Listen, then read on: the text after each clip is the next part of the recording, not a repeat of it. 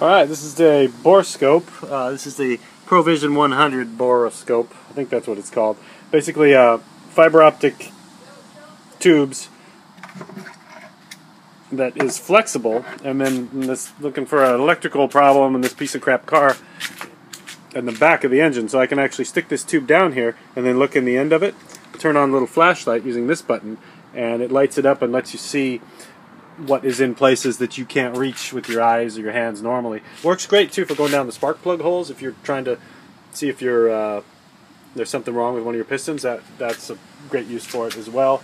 I guess if you're an amateur gynecologist or colonoscopy doctor, you could use it for that too, but there's probably a better tool for that job. But it works great on cars. So let's see what we see when we look down in the engine.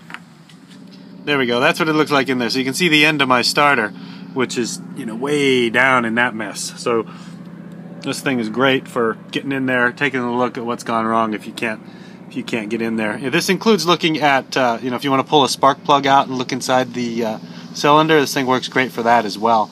I also have a USB one that hooks up to a computer, but this one is great because you don't need a computer. You just look into it, put your eyeball on it, and if you wear glasses, you can turn this to focus it in and out to compensate for your glasses if you've taken your glasses off. So good toy, good tool, ProVision 100.